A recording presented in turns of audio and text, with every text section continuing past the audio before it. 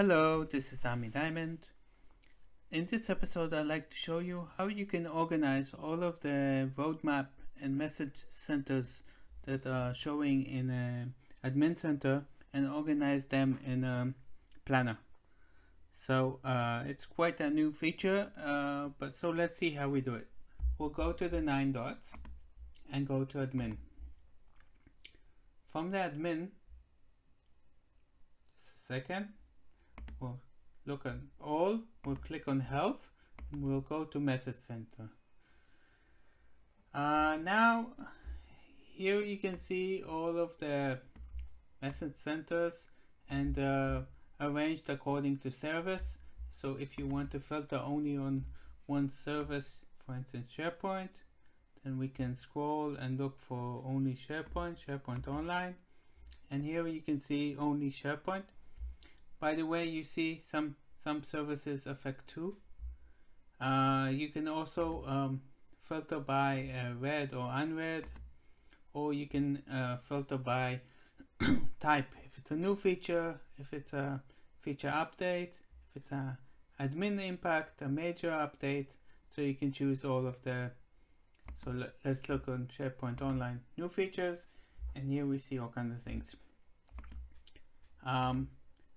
But actually,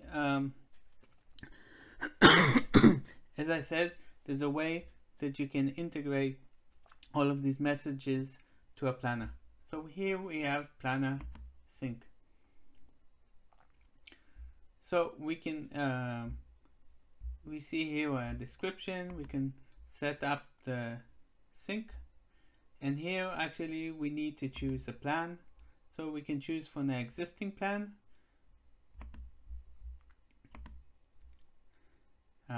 So we can choose one for now, or we can prepare it before. Let's take the HR one. Now we can choose a bucket. We can choose from existing buckets, or we can create a new bucket. So let's call this bucket that we'll call it unassigned, not yet assigned, and we will click next. Now we can choose if to get all of the updates or only major updates, and we can also choose if to include messages that are planned or stay informed, and we can choose also the services. So for instance, I don't want to get all of these things. I want only to get specifically, let's say I want to get only, I want forms, I don't want the Intunes, I want Teams, Power Automate also not. So let's just choose specific ones, OneDrive Planner. So I will choose only specific ones because I don't want to see too much. Okay, I'll click next. And then I have here what to do. I can import all messages in the past 7 days, 14 days, 21 days, or 28, and I can choose nothing if I'm changing something. So let's take the, let's say the 7 last days, and I'll click next. Here I need to check that everything's okay. So the plan is HR, and we'll go to this bucket, and I can finish. I will get another screen. How often, when do I want to start the sync, and how when to repeat it, once a day, every couple of days. So let's do it like this. I can also go and edit the Power Automate thing. So for now I can click done.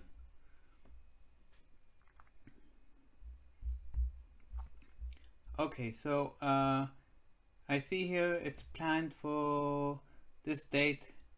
Actually I can come here and change it. I can stop the syncing, or I can click here, sync now. Sync now will actually bring all of the data.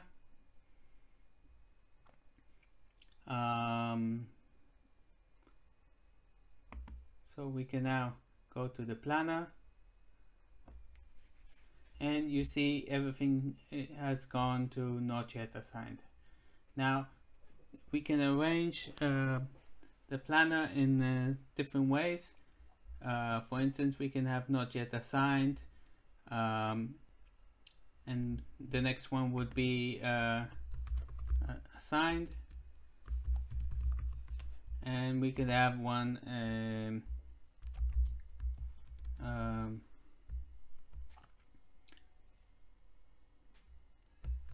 GA. So you see I can set it, and once I'm here I can enter and I can assign it to one of the people in the team. I can also tag it to something, and I can then assign it, and if it's ready I can set it in this way.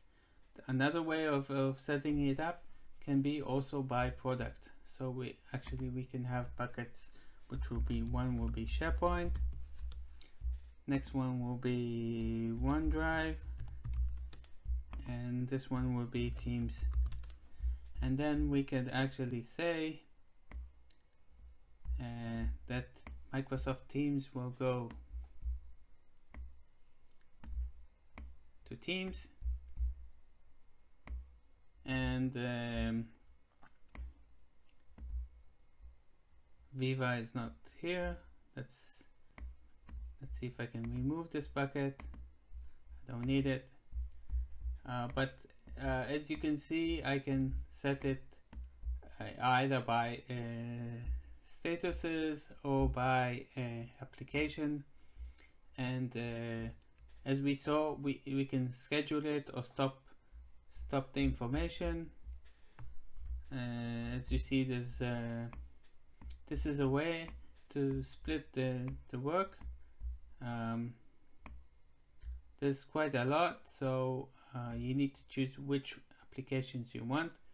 Now let's say we want, now once we have this, then we can see actually the split between the buckets and the priority and the status.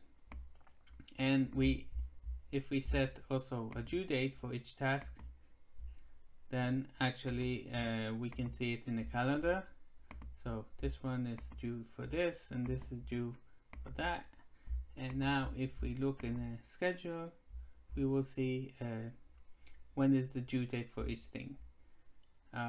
We of course can also export it to Excel, and then we will see how it is. Let's open it, see. Just a second. So an Excel is opening, and here we see all of the task names and the information. So this is what I wanted to show you. In this case, I will just stop the syncing. So I will go to here, I'll click the sync, and I will stop it. And after I stop it, I can set again the scheduling as I want. So thank you very much.